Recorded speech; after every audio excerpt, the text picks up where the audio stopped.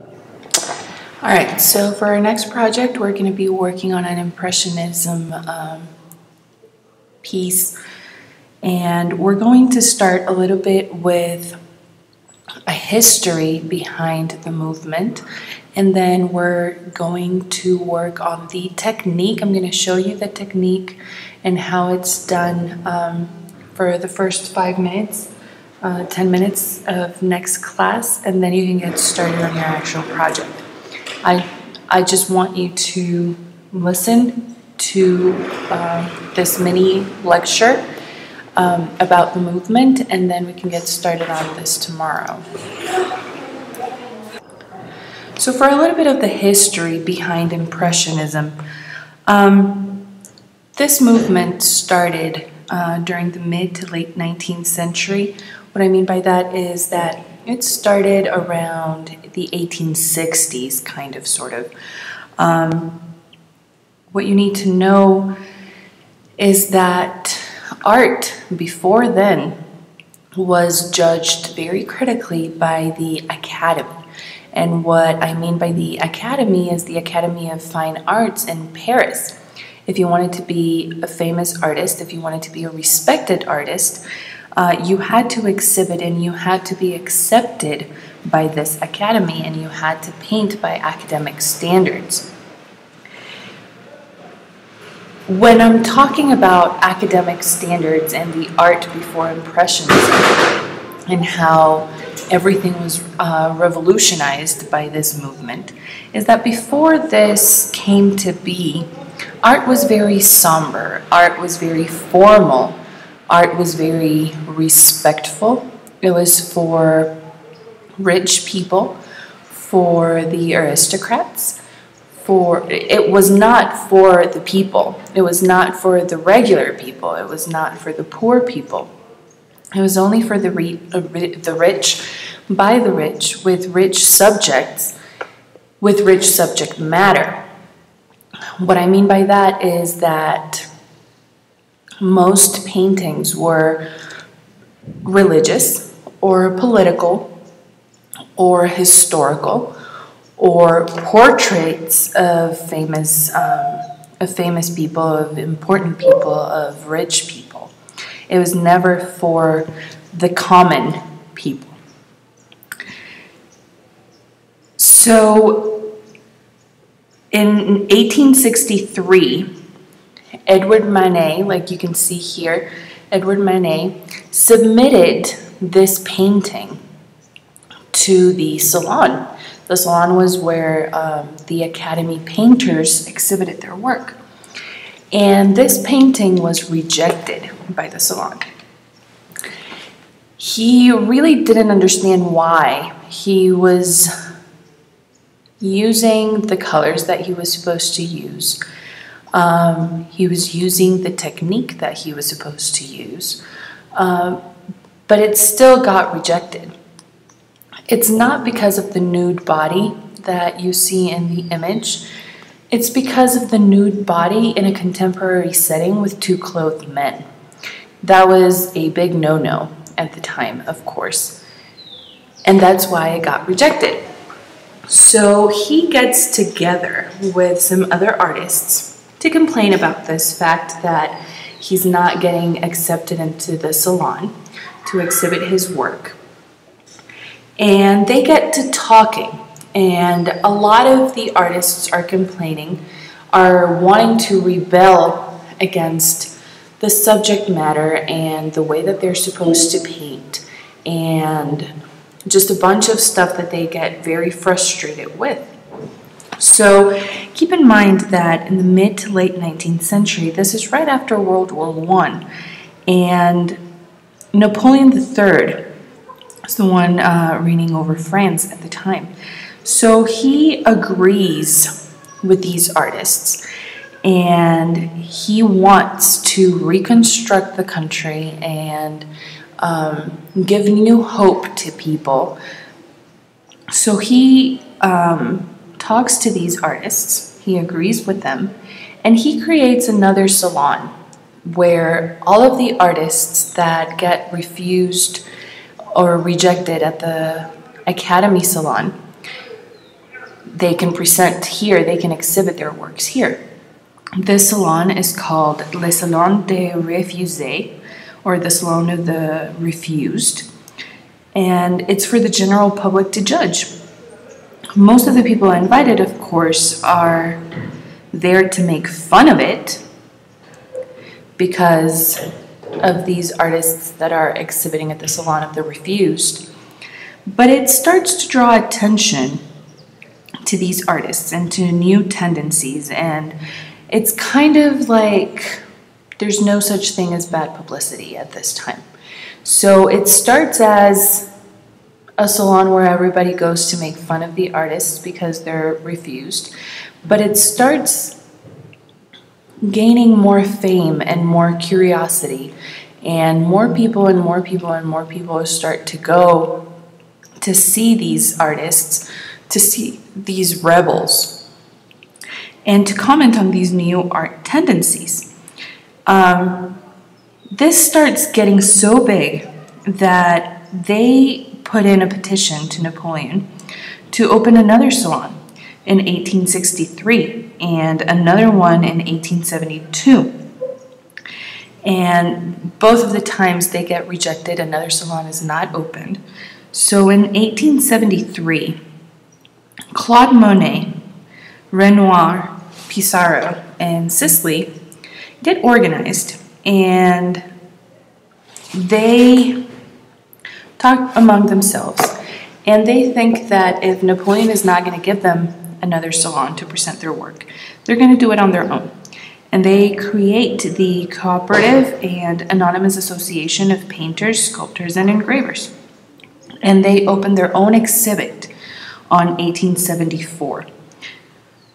On this exhibit, 30 artists participated, not including Manet, though, Edward Manet. But it did include Paul Cézanne, Berthe Morisot, and Edgar Degas. At this exhibit, Louis Leroy, a famous art critic, attends, and he mocks the whole exhibit and talks about how this is the exhibition of the Impressionists as a joke, because he says that these paintings, this exhibit, are at best as sketched, but not near being a finished piece. Some embraced the name, some rejected it. The reason why Louis Leroy gives them this name is because of this painting, Claude Monet's Sunrise, that he painted in 1872. After the joke about these artists being Impressionists, he changes the name of this painting to Impression Sunrise, because Louis Leroy just talked about how this is just an impression of a sunrise. It's not a real sunrise. It's a sketch or just an impression of what a sunrise should look like, not a finished piece. But like I said, some embraced the name, some rejected it. Some of the people who did embrace the name and actually started calling themselves Impressionists are Monet, Alfred Sisley, Berthe Morisot, and Camille Pissarro. They valued sunlight and color and painting with spontaneity, and they were happy about this, then that they started coming together as a group. Some of the artists that rejected the name were Edgar Degas, because he always just valued the primacy of drawing over color. And he actually didn't like drawing outside either, and this was big with the Impressionists. We're going to go over that in a minute.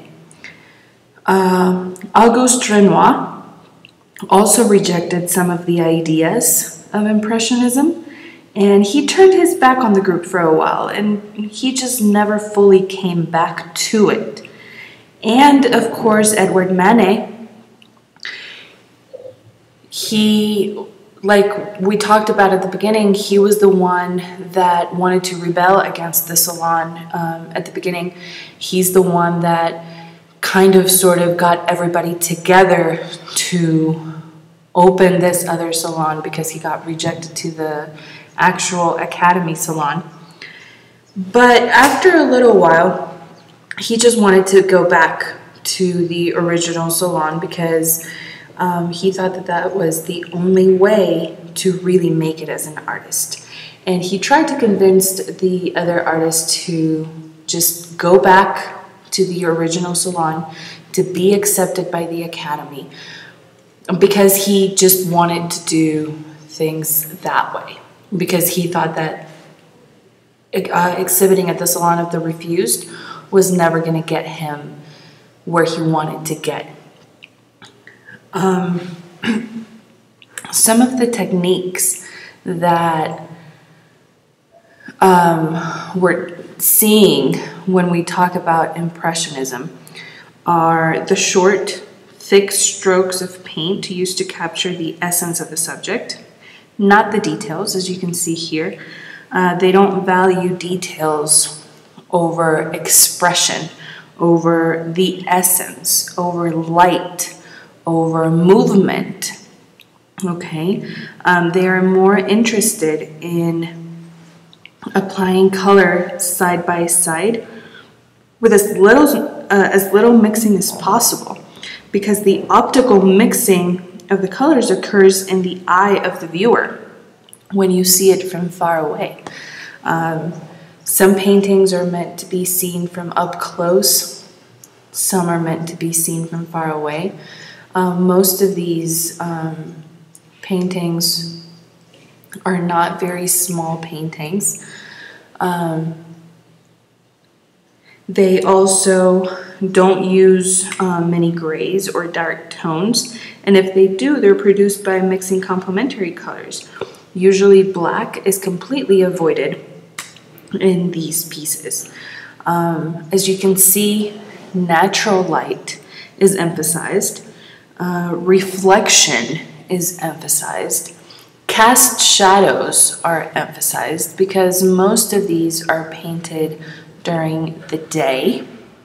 Okay, as you can see, you don't see many details. You see more movement and lighting and shadows and cast shadows. These are some examples of paintings done by the artists that we talked about.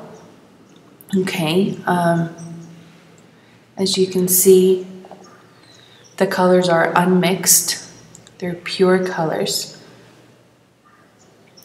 The brush strokes are thick.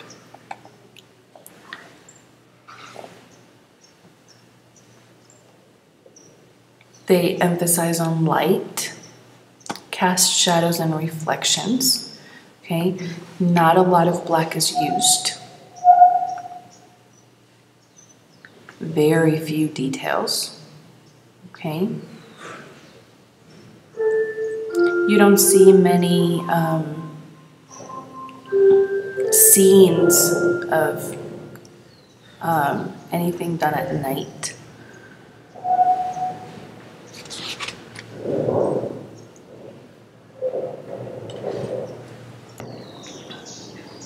So with these examples in mind, what we're going to do is create our own Impressionism painting. Okay, the subject matter is going to be free. You're going to choose what you want to do, but it does need to represent what we were talking about. Sunlight, reflection, everyday life, no details, and we'll see a little bit more about the technique tomorrow in class. Now what I want you to do to finish up is to go on your Moodle page for our class. You're going to go down and you're going to look for Impressionism. and you're going to look for the video that I have posted there. It gives you a little bit more of the history of it. It talks a bit more in depth about